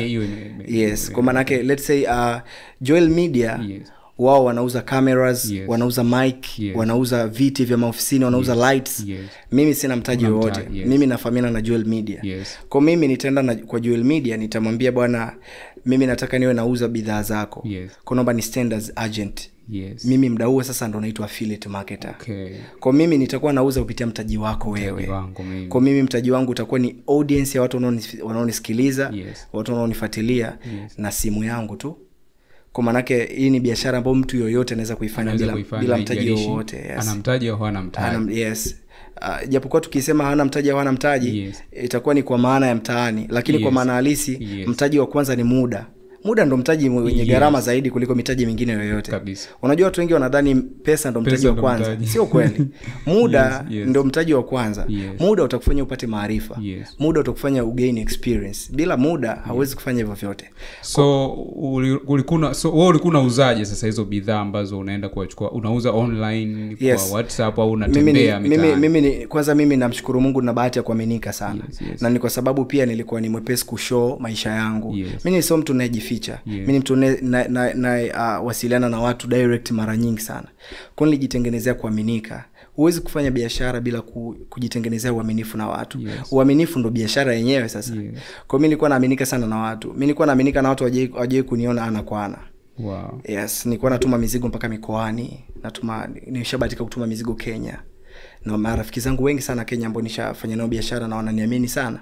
Mimi tu sijawahi kufika Kenya, lakini nishe kutuma mizigo Kenya na ikafika salama. Kwa hiyo kupitia kuaminika kule sasa nikawa napata recommendations. Kwamba unataka sui TV, unataka sui nini? Hebu mtafute mtu fulani. Ukimtafuta mtu fulani utapata bidhaa kwa gharama nzuri na pia delivery yake ni uhakika na ni mtu mwaminifu. Mimi nikituma bidhaa kwa mtu kama ina tatizo, ina changamoto yoyote, niko naye bega kwa bega. Mpaka kuhakikisha kama anatakiwa kupata, sina warranty, kama anatakiwa kupata bidhaa nyingine ataipata. Kama ni ya kutengeneza au unahitajika mimi mchango wangu kwa namna yoyote, nitakuwa naye bega kwa bega. Sio mtu ambaye mteja amepata changamoto unamzimia simu, upokee simu. Huwezi kufanikiwa kibiashara ukiwa. So tuendelee 2023 kwa ujumla mpaka kufika leo. Kampuni yako imeweza kugrow vipi mpaka sasa una zaidi ya wafanyakazi 50? CV yako umeshasaidia watu wengi mno kufanikisha hasa kupata wafanyakazi, kupata tenda na watu wengine pia proposal zao kukubaliwa kwenye kufanya biashara. Nini kilitokea kwenye huu mwaka mmoja mpaka leo tunafika? Sawa, sifa na utukufu zote nitarudisha kwa Mungu. Amina. Licha kuwa na juhudi zetu za kila siku, lakini Mungu yeye ndo huwa anapanga kwa nafasi yake na muda anaokupa unakuwa ndo muda sahihi. Nilifanikiwa kusajili kampuni rasmi na kuwa na vibali vyote. Ilikuwa ni mwezi wa 5 tarehe 18 ambapo pia ni siku yangu ya kuzaliwa. Kwa hiyo namshukuru Mungu iliangukia siku nzuri sana. Kwa hata siku nikiwa nafanya anniversary ya kutimiza mwaka mmoja au miaka miwili au mitatu, ndio itakuwa siku hiyo nitavosave budget ya kufanya birthday yangu na birthday ya kampuni pia. Kwa hiyo ikifika tarehe 18 ya mwezi wa 5 ya mwaka huu, kampuni yangu itakuwa inatimiza rasmi mwaka mmoja. Lakini ndani ya huu mwaka mmoja, ndani ya miezi 4 tu ya kwanza, tulifanikiwa kupick namba 1 kabisa. Kwa hiyo tulifanikiwa ku make headline kubwa sana. Watu wengi sana kwa nifahamu Soko Huru. Wow. Sasa hivi sehemu yote unaweza kaenda ambao ukutarajia, ukauliza kwa Soko Huru, kaambia mbona tunawafahamu. Lakini by the time hatukuwahi kufanya promo yote kubwa, hatukuwahi kuzunguka kwenye media, hatukuwahi kusambaza flyers, hatukuwahi kukaa kwenye billboards. So ni kumshukuru Mungu na juhudi tulikuwa tunazifanya pia zilikuwa zinaleta matunda kwa wakati. So ndipo muda nilipofikia nikasema kwamba lengo langu ni kufanya jambo kubwa sana. Sina haraka sana. Wanasema if you want to go fast, if you want to reach faster, utaenda peke yako. But if you want to go very far, inabidi uende na watu. Kwa mimi nilikuwa naamini kwamba ili nifanikiwe sana nahitaji kuwa na watu. Nitapompa majukumu huyu mtu fulani atafanya hiki, mimi nitafanya hiki. Tukijumuisha tunatengeneza perfection. Kwa nilikuwa naamini tukiwa watu wengi tunafanya kazi, kila mtu kwa nafasi yake, tutafanya kitu better zaidi kuliko nikifanya mwenyewe. Kwa nikaanza kuajiri. Kwanza na watu 50, leza na watu wawili nakumbuka. Leza na watu wawili, nilikuwa na receptionist na manager wangu tu. Tulikuwa tunapambana hivyo kwa sababu mimi pia sipendi uswahili sana kwenye kazi. Napenda kama nimekuajiri niwe na uhakika kukulipa. Kwa hiyo sina pressure kuajiri watu ili nionekane tu na watu wengi. Mimi napenda ni bora nionekane na wafanyakazi wawili, lakini hata siku moja hawatalalamika mshahara, hawatalalamika wamekosa kitu fulani. Kwa hiyo nilihakikisha natengeneza huo mfumo kiasi kwamba ukiona nimeongeza wafanyakazi ujue tayari nimepiga research yangu na mahesabu yangu yamenikidhi kwamba nitaweza kuwalipa. Nitahakikisha hao watu ofisini watakaa vizuri, watakuwa na mazingira mazuri ya kazi. Iko hivyo. So kwanza shout out kwa wale wote ambao walikubali, kwa sababu moja ya kitu ambacho ni kigumu, tunajua ni riziki sawa na mtu anakuwa yuko tayari kufanya kazi, lakini biashara yote inayoanza inakuwa na changamoto. Labda financially, wakati umesajili, umeshatumia pesa kusajili kampuni, idadi ya income kwa maana ya wateja uliokuwa nao, kwa maana ya pesa uliokuwa unaingiza pamoja na income kiujumla ilikuwaje mpaka una haya watu? Ulikuwa unapata kiwango kikubwa cha pesa au ilikuwa katika hali gani? Kama nilivyosema mara ya kwanza, mambo makubwa yanahitaji risk. By the way, hakuna mtu, mimi sijai ku-experience kwa ajili ya wafanyakazi 50. Kwa hiyo siwezi kusema kwamba nataka ni kwepe hichi kitu eti kwa sababu kitanipasua kichwa. Mimi by the way nahitaji kupasuka kichwa sana. Kichwa kinavyopasuka zaidi ndivyo ubongo unavyozidi kuwa na uwezo mkubwa wa kufikiria. Kwa hiyo kama kichwa chako kimetulia, hakina kitu kinachouchangamsha ubongo, fikiria muda wote ubongo wako kuwa dormant. Kwa mimi napoona na wafanyakazi 50, kwa maana hata uwezo wangu kufikiria, uwezo wangu kufanya mauzo na mambo mengine yote yanayohusiana na uzalishaji inabidi ongezeke maradufu ili kuweza kucover expense. Kama nilikuwa natumia feni la kawaida, sasa hivi natumia AC. Maana najua kwamba kile kiwango cha pesa nilichokuwa naweka kwa ajili ya umeme inabidi kiongezeke. Kama nilikuwa na wafanyakazi wawili, sasa hivi na wafanyakazi 5, maana najua kwamba mwisho wa mwezi kama nilikuwa nitunze 600 kwa ajili ya kulipa wafanyakazi, tulikuwa nitunze labda 1.5 milioni. Kwa maana pia hata nguvu ya kufanya kazi inabidi pia iongezeke. Na ndio ukubwa wenyewe sasa. Leo hii ukifuatilia makampuni yote makubwa kama Google, Apple na makampuni mengine yote kama Microsoft na makampuni mengine makubwa yote kama Meta, yana wafanyakazi wengi sana. Wengi sana. Unakuta imagine kama kampuni ya Apple nimefuatilia mara mwisho ilikuwa na wafanyakazi 7,000. Watu wengi sana. 7,000. Kampuni zingine ukienda hawajaifikia hata idadi ya wateja 7,000, lakini kampuni hiyo sasa ya Meta hao 7,000 ni wafanyakazi, sio wateja. Maana yake wana wateja mamilioni. So maana yake nilifikiria nikaona kwamba bila kutake risk siwezi kufikia level kubwa. Kwa sababu imagine Soko Huru imetoka kwenye chumba kimoja imeenda kwenye gorofa lenye ofisi 8. Kwa maana sikutaka kwenda speedi ndogo nikiwa naamini kwamba ubongo wangu utazeeka. Wakati mimi bado mdogo nataka kufikiria kwa nguvu kubwa, huo ndo muda wangu mimi wa kufanya kazi zaidi kabla ya miaka ijaenda. Kwa naamini katika kufanya makubwa na huo ni utofauti wangu mkubwa na CEO wengine wengi. Mimi speed yangu ni kubwa sana. Kwa hiyo kwa mapenzi ya Mwenyezi Mungu tarajia kuiona Soko Huru pakubwa sana ndani ya muda mfupi hivi karibuni. By the way, mina I wish you all the best, na kwa sababu yani kwa muda mfupi huu it is shocking by the way, na mtu yote atakayetazama hii interview ambaye ana experience ya kufanya biashara au pengine alishaanzisha kampuni, it is amazing. Yani mwaka mmoja, labda tuambie ni wakati gani ambao ulihaya wafanyakazi wengi zaidi kutoka kwenye wafanyakazi wawili ambao ulianza nao? Kipindi nimeanza pressure haikuwa kubwa sana. Ni pressure ambayo nilikuwa naweza kuihandle. Though kwa mtu mwingine ukimwambia atadhani ni pressure kubwa, ila kwa mimi nilikuwa naona ni pressure kawaida. Kwa siku nilikuwa napokea message za watu zaidi ya 1,000. Zaidi ya watu 1,000. Kwa nilikuwa nahakikisha nikilala saa 7 au saa 8 usiku nimesha clear message za wateja wote. The more ilivyokuwa inaendelea, messages zikazidi kuongezeka, simu ni nyingi zinapigwa, wateja ni wengi wanakuja ofisini. Kwa hiyo nilikuwa napokea watu zaidi ya 1400 kwa siku. Ndio nilipofikia sasa nikaona sitaweza kufanya mwenyewe. By the time natakuwa nifanye follow up kwa waajiri, nikague emails, nikague proposals. Sitaweza kuhandle vitu vyote kwa wakati mmoja ukiwa mwenyewe. Nikiwa mwenyewe pia naweza nikavihandle, lakini sitavifanya perfect kwa ufanisi. Na ubinafsi unaua makampuni mengi. Ubinafsi wa kutaka kuajiri watu wachache ili kuwabana majukumu inakuwa sio nzuri. Na kampuni nyingi tunaziona hizo. Otherwise isipokufa haitakuwa. Ataendelea tu kukwepa kuajiri namba kubwa ya watu kwa sababu ya ukubwa unaotaka kufikia.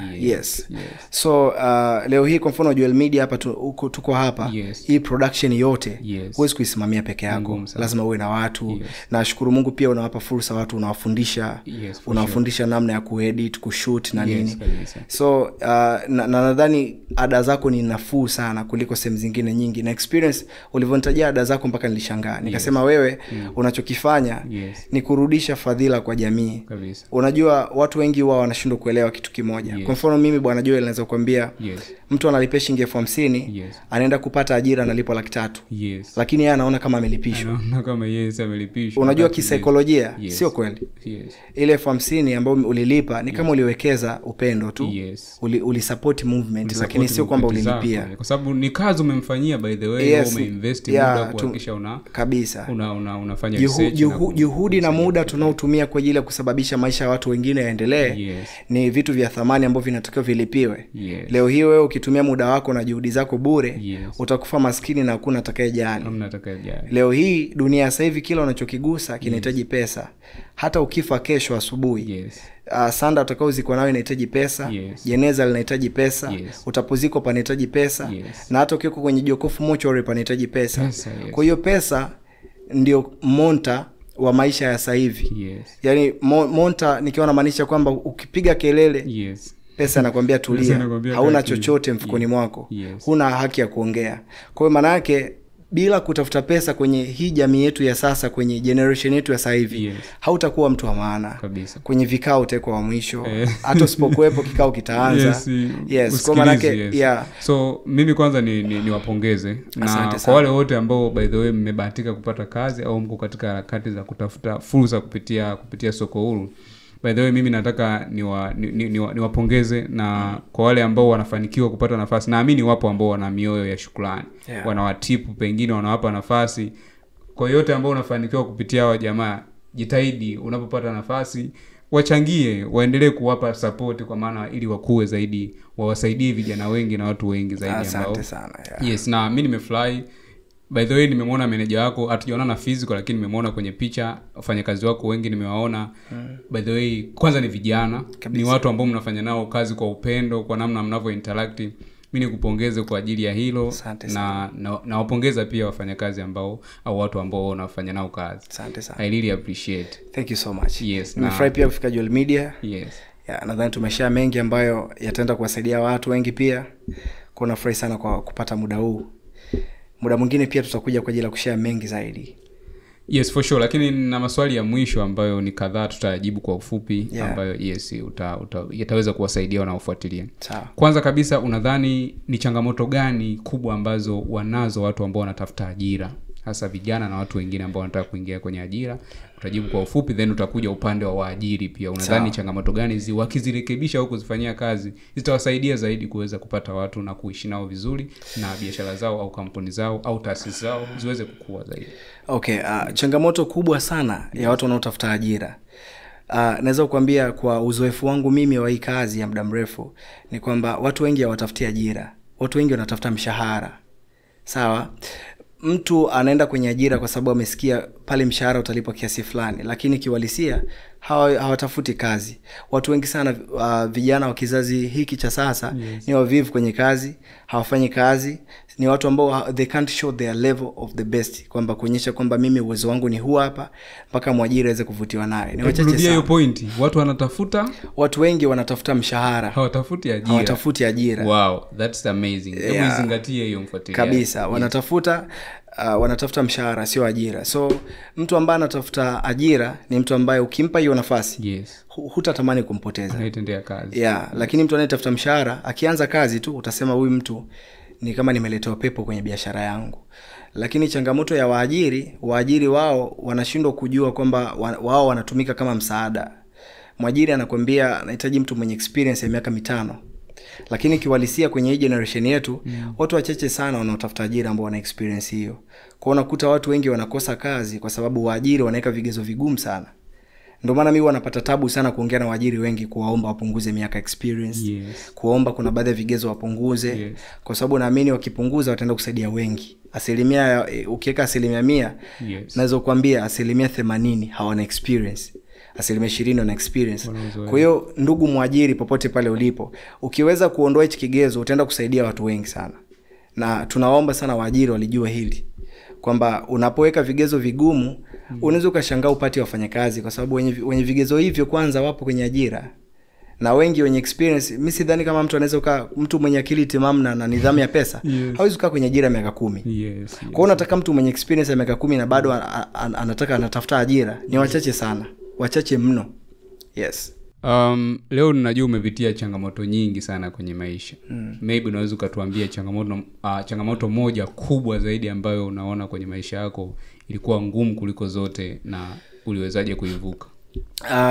Mimi mtazamo wangu ni tofauti kidogo. Mimi kwanza kwenye maisha yangu sikuwahi kukutana na changamoto. Najua kila mtu atashangaa kwamba uje kukutana na changamoto ni binadamu gani. Ni kwa sababu mimi kila changamoto niliyowahi kukutana nayo, mimi kwangu nilikuwa naigeuza kuwa fursa. Mimi ni kwa mfano mtu akinifukuza kwake, najifunza kujitegemea. Mtu akininyima pesa, najifunza kutengeneza pesa yangu. Mtu akininyima chakula, najifunza kujilisha. Mtu akininyima nafasi, najifunza kutengeneza nafasi. Kwa hiyo mimi kwangu kwanza nazishukuru sana changamoto, nazishukuru sana, nazipa heko popote pale zilipo. Changamoto zote ndizo zilizonifikisha mimi hapa. Watu wote waliowahi kuninyima fursa, watu wote waliowahi kunibania, watu wote waliowahi kuninyima msaada, wao ndio chanzo cha mimi kufikia hapa. Kwa hiyo kabla sijawashukuru watu waliowahi kunisupport, mimi naweza kwa mtazamo wangu, watu waliowahi kunibania ndio supporters wa kwanza.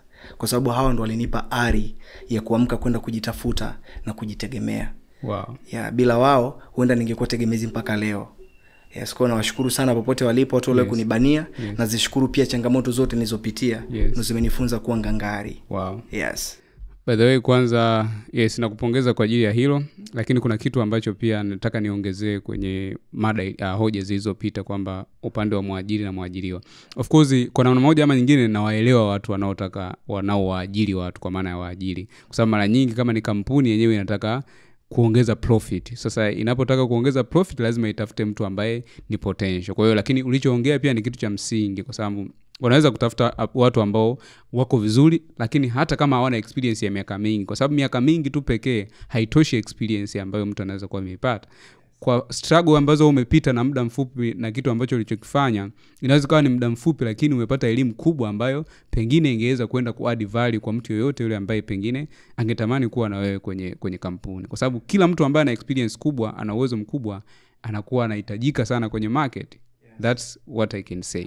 Yes, lakini kitu kingine nakupongeza, department yako ya media na marketing strategy iko vizuri kabisa. Napenda niwapongeze sana. Kuna kijana mmoja tuko naye hapa. Niambia jina lake anaitwa nani? Anaitwa Dafa. Yes. By the way, I appreciate you bro. Mnafanya kazi poa sana. Social media muda wote By the way, ngoja nikwambie sasa kitu kimoja. Mimi department zangu zote ni za moto. Mimi wafanyakazi wangu wote ni mahodari kweli kweli. Kwa sababu ni vile tu watu wengine hawa kazi zao hazionekani kwa macho. For sure. Lakini mimi wafanyakazi wangu wote ni mahodari haswa. Yes, ukija reception pale ni hodari, ukiingia huduma kwa wateja ni mahodari haswa, ukiingia kwa watu wa usaili, ukiingia kwa watu wa digital, ukiingia kwa watu wa mtaani wanakusanya fursa. Kwa mimi namshukuru sana pia Mungu nimekutanishwa na mahodari tupu. Kwa sisi tunaweza tukajiita soko huru mahodari. Hongera sana. Segment ya mwisho kabisa ni maswali ya pande mbili, unajibu aidha unataka upande huu au upande mwingine. Yes, ni maswali tu ya kawaida ambayo ni ya kwa ajili ya kuchallenge na kumaliza session. So wewe ni fani wa nini? Najua wewe ni CEO saizi, una vitu vingi kwenye ofisi yako unafanya. Je, wewe ni fani wa Apple au Android? Kati ya hivyo viwili ni ipi? Mimi ni fani wa Apple. Kwa nini? Kwa sababu ya security. Apple ni watu ambao wanathamini sana security. Leo hii ukinibia iPhone yangu au MacBook, ni sawa na umeiba kopo tu, kwa sababu ile ni ya kwangu and imekuwa personalized kwa ajili yangu. Lakini si Android ni kitu ambacho ni rahisi kuchakachuliwa. Kwa hiyo mimi nachagua Apple kwa sababu ya security. Wow. Ni kitu gani zaidi ambacho unapenda, kuajiriwa au kujiajiri, na kwa nini? Inategemea na nyakati. Kama sina experience ya chochote, nita prefer kuajiriwa hata kama na mtaji. Kuajiriwa kuna kusaidia kupata experience, kuajiriwa kuna kukusaidia kujiandaa kuwa kiongozi bora, kuna kusaidia kujua namna ya kutengeneza plan Bs. Kwa hiyo kabla hujapata experience yoyote, nita prefer uajiriwa kwanza. Kujifunza. Huwezi kuwa CEO bila kupitia mikono ya watu. Wow. Kwa ukishapitia mikono ya watu ukajifunza, ndipo muda wako sasa umeshapika, umepikika, unaweza sasa kuingia kwenye kujiajiri. Kwa hapo nimeua nafasi zote mbili. Umetisha. Unapenda kucheza game au una watch movies? Mimi napenda kucheza game. Napenda pia kucheza game za hard missions. Napenda kushughulisha ubongo wangu. Nikiangalia movie kwanza nitalala. Mimi ni ujue ubongo wangu ushazoea heka. Kwa hiyo haupendi kutulia. Nikiwa nacheza game najiona kama niko ndani. Najiona kama let's say nacheza game la boxing au game la race, na assume like mimi ndo dereva naendesha watu, nataka watu wafike salama. Kwa hiyo nitajiprevent na ajali, kwa hiyo nitakuwa nimeconcentrate. Kwa hiyo nitachagua game kwa sababu napenda kushughulisha ubongo wangu. Wow. Basi mimi nimefly kama unapenda zaidi game. Kwa maana hiyo moja ya hobby zako itakuwa ni gaming. Unaweza kuniambia hobby nyingine ni nini na nini? Hobby yangu nyingine kusoma vitabu. Napenda sana kusoma vitabu. Yaani mimi mtu hata siku ya birthday yangu ukitaka ni fry sana, niletee zawadi ya vitabu. Muda wowote ule. Surprise kubwa ambayo mimi ukinipa ni kushare na mimi kitabu kipi ambacho sijakisoma. Napenda sana kusoma vitabu, kwa hiyo ndio hobby yangu kubwa sana. Napenda swimming pia. Napenda nguo nzuri, napenda marashi. Ndio vitu hivyo napenda. Mimi nashukuru sana Leon. Ilikuwa ni moja ya podcast interesting zaidi ambayo tumeifanya siku ya leo. So kama nilivyosema, najua wewe kuna mengi zaidi ambayo tunaweza tukazungumza. I hope. Na kama unatamani tupate tena podcast nyingine tuweze kuzungumza zaidi, comment hapo kwenye sehemu ya comment, niambie ni nini unataka kusikia. So by the way, najua kuna mengi umejifunza. Usisahau kuacha comment hapo chini na sisi tutajibu moja kwenda nyingine ili tuweze kujumuika kwa pamoja. So kwa kumalizia, unawaambia nini kamera yako hiyo? Waambie chochote watu ambao wanatazama. Mimi nawakaribisha sana Soko Huru. Kwa wale ambao hamjawahi kufika, ambapo wale ambao hamtufahamu huduma zetu, nakaribisha Soko Huru. Tuna huduma nyingi sana ambayo inagusa kila mmoja kwenye jamii. Kwa hiyo tutafute kwenye mitandao yetu ya kijamii, tunatumia Soko Huru Group, lakini pia wanaweza kututafuta WhatsApp kwa namba 0654523548. Nadhani baada ya hapo watapewa taratibu na huduma zingine pia zitaendelea. Wow. Karibuni sana. Bwana, mimi nashukuru sana. Asante sana. Na Mungu akubariki. Asante, ubarikiwe pia sana. Kitu unachokifanya ni kizuri sana. Nashukuru sana. Asante sana. See you next time. See you too, brother. Guys, hii ni episode ya 4 by the way, ziko nyingi sana zinakuja. Usisahau kusubscribe na kubonyeza alama ya kengele ili kila content ambayo inakuja uwe wa kwanza kupewa taarifa na uweze kujifunza. Lakini kama unatamani na wewe kutengeneza content kama hizi za video pamoja na graphics, unaweza kuwasiliana nasi. Link iko katika description pamoja na namba ya simu. Unaweza kutupigia ili ujifunze zaidi namna gani na wewe unaweza kuanza kutengeneza content kama hizi na uweze kumonetize au kuadd potential kwenye biashara yako. Jina langu naitwa Joel Kadaga, nilikuwa na Leon, mkurugenzi na CEO wa Soko Huru Group. See you next time.